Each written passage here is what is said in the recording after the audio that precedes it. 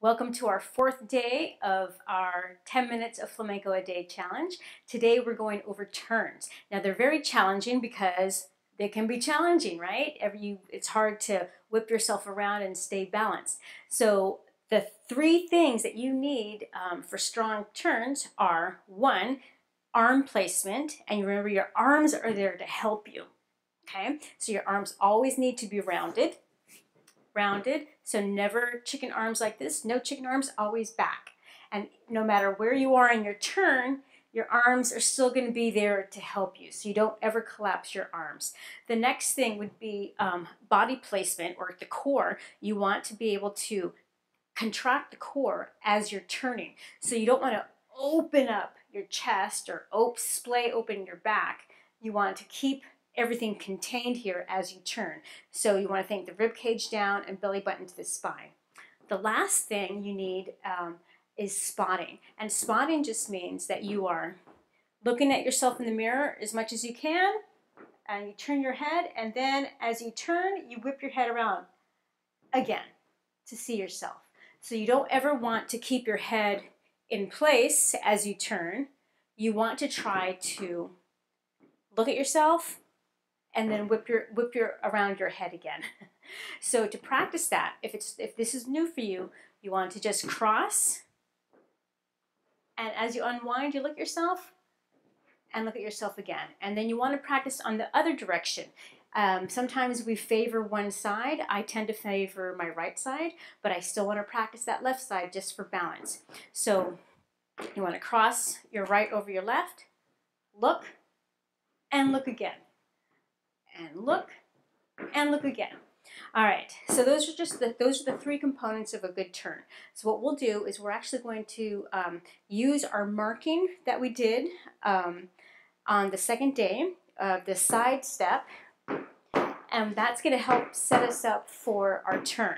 We'll start off with dientos this time, keep it slow, and then we'll speed it up with tangos afterwards. Okay, so we have our first, for dientos, we're going to have 1, 2, 3, 4, 1, 2, 3, 4, 1, 2, 3, 4, 1, 2, 3.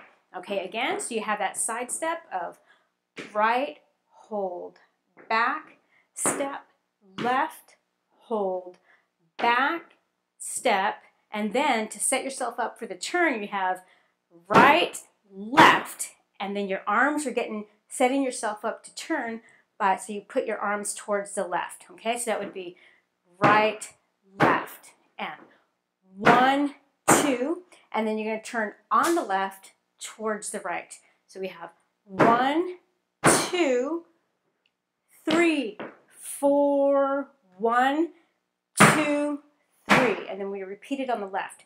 So again, that turn was right, left,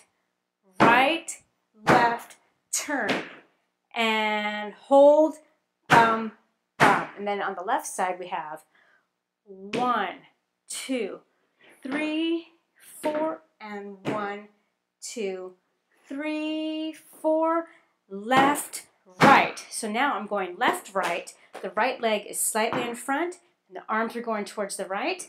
And so I'm stepping on the right. I'm going to turn towards the left on the right. All right, so we have left, right, turn on the right towards the left, and then golpe, and we repeat. So again, on the left side, we have 1, 2, 3, 4, and 1, 2, 3, 4, 1, 2, 3, 4, 1, 2, 3, 4, and 1, 2, 3, 4, and 1, 2, 3, 4, right, left, turn, hold, hold, left, right. All right, so let's try that.